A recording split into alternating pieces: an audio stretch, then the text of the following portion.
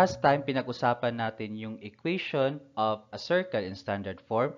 This time, we're going to talk about the equation of a circle in general form. So this would be the general form of the equation of a circle. We have ax squared plus by squared plus cx plus dy plus e is equal to 0, where a and b should not be equal to 0 at the same time, and c, d, and e are real numbers.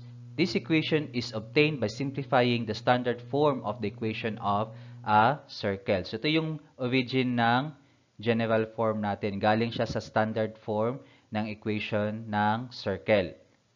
So again, yung a at yung b ay bawal mawala or maging equal to 0 at the same time. Kasi pag both silang mawala, pag wala na yung a at saka b, ibig sabihin wala na rin yung ax squared at by squared, then yung matitira would be a linear form. So hindi na ito magiging equation ng circle. Now let's have an example. Suppose we have the quantity of x minus 2 squared plus the quantity of y minus 3 squared is equal to 4 squared. What would be the general form of this equation of a circle? So, yung given natin, nakasulat yung equation ng circle in standard form. So, we're going to transform this one into its general form. So, how are we going to do it? First, we're going to square each binomial and, of course, the constant. So, yung first na binomial natin is si x minus 2. Then, we're going to raise that 1 to 2. So, paano ba natin siya gagawin? Una, we're going to square the first term. So, that becomes x squared. Next would be first term times second term times 2. So, it would be x times negative 2, that is negative 2x. Negative 2x times 2, that becomes negative 4x. And lastly, yung last term naman natin, we're going to raise it to 2. So, it will become negative 2 squared. So, negative 2 squared, ibig sabihin niya, negative 2 times negative 2, that would be equal to positive 4. So, ito na yung square of a binomial natin. Yung pinakaunang binomial na given. Next, let's have the next binomial. So, we have y minus 3 squared. So, yung y, we're going to raise it to the power of 2, kaya naging y squared. Next, y minus negative 3, that is negative 3y. Negative 3y times 2, that is negative 6y. And lastly, yung last term naman natin, negative 3 squared, that would be equal to 9. And of course, we're going to raise also yung constant natin na nasa right side ng equation. So, 4 squared is equal to 16. After that one, we're going to combine similar terms. So, we're going to transpose positive 16 na nasa right side. We're going to transfer it sa left side ng equation. Kaya yung positive 16 natin naging negative 16. Then, i-combine lang natin yung similar terms. Kung mapapansin niyo yung similar terms lang natin dito ay yung mga constant terms natin. So, we have 4 plus 9, that is 13, minus 16, that would be equal to negative 3.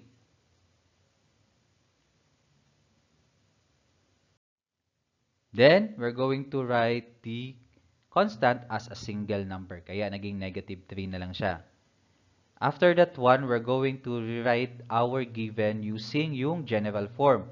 So, sa general form, maunang masusulat si ax squared o yung term na may 2 na exponent. So, x squared yung maunang masulat. Next would be yung term na may y squared. So, next na isulat yung by squared. And next would be yung linear term ng x. So, we have negative 4x. Next would be yung linear term ng y. We have negative 6y. And lastly would be our constant. Okay. So, make sure na yung final answer natin ay nakasulat based sa general form na binigay natin kanina. Let's try this one. Suppose we have the quantity of x plus 4 squared plus the quantity of y plus 1 squared is equal to 5 squared. So, this equation of a circle is written in standard form. So, i-change natin siya into general form. Again, we're going to get the square of the binomials and also yung constant natin. So, yung x or the quantity of x plus 4 squared becomes x squared plus 8x plus 16. Yung y plus 1 squared naman becomes y squared plus 2y plus 1. And of course, 5 squared is equal to 25. Then we're going to transpose positive 25 sa left side ng equation, kaya naging negative 25 na siya. Combine natin yung similar terms. So, 16 plus 1, that is equal to positive 17. Positive 17 minus 25, that is equal to negative 8. Kaya negative 8 na lang yung constant natin. Then, make sure na yung final answer natin ay naka-arrange based dun sa general form ng equation ng circle. So, the final answer would be x squared plus y squared plus 8x plus 2y minus 8 is equal to 0. Next example, we have the quantity of x plus 3 squared plus the quantity of y minus 7 squared is equal to 3 squared. Again, square of a binomial tayo sa bawat binomial na given at isi-square din natin yung constant natin na 3. Transpose natin yung 9, kaya naging negative 9 siya. Then, combine similar terms, especially yung nasa constant natin. We have 9 plus 49 minus 9. So, it will become positive 49. Then, arrange the terms according sa general form ng equation ng circle. So, our final answer would be x squared plus y squared plus 6x minus 14y plus 49 is equal to 0. Lastly, we have the quantity of x minus 0 squared plus the quantity of y plus 6 squared is equal to 2 squared. So, isi-simplify natin una yung first binomial. So, since 0 to siya, pwede na tayong mag-shortcut. Yung i-erase na lang natin sa power ng 2 would be x. So, x squared becomes x squared. Then, we're going to simplify y plus 6. And we're going to raise that 1 to the power of 2. So, it will become y squared plus 12y plus 36. And, of course, 2 squared is equal to 4. Transpose natin si positive 4, magiging negative 4 siya. 36 minus 4 becomes positive 32. So, the final answer is x squared plus y squared plus 12y plus 32 is equal to 0.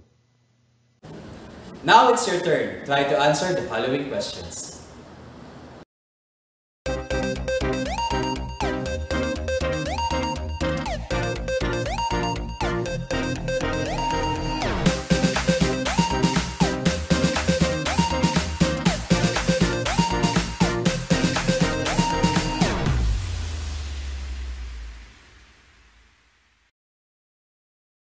And that's a wrap. Please do not forget to like, share, and subscribe to my channel, Sir Ninyo.